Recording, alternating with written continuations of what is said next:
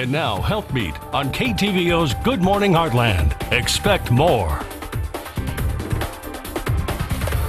From the Health Bee, when you're shopping at the grocery store and you see all the different brands of foods, you might not think too much past the name on that label. But what if you knew about the brands that pay it forward? KTVO's Alex Wilson is hanging out with dietitian Heather Ware to tell us more. Good morning, ladies.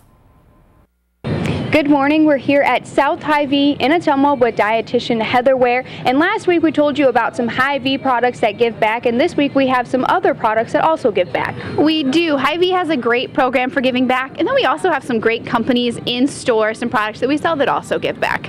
Okay, so let's start off. We normally start our day maybe with some coffee, so let's start with the coffee over here. Right. Here at South Hy-Vee we do have our Starbucks store in-house. For every bag of coffee that's purchased through our Starbucks location, one coffee bean tree is donated to farmers that may be in need of things like that. So far we've donated 635 trees. Our goal for the year is 2,000, so if you're looking for a reason to purchase some at-home Starbucks coffee, that's a great one to start with. I mean, I love coffee, so. And then water, we obviously drink a lot of that. We do, especially if you're a bottled water drinker. This one is a neat product. Hayes also has portable water purification systems, so for every bottle you buy, it helps distribute those systems and can provide clean water for someone for up to 5 years in a developing country. Okay, then let's go here, chocolate.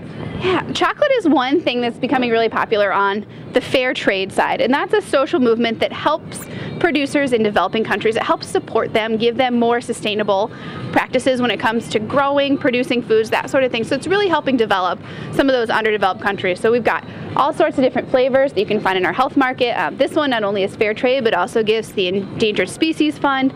So lots of fun ways to feel good about your sweet tooth as well. Okay, and then over here we have this, and it sounds delicious. It is. So PB Crave is a flavored peanut butter product.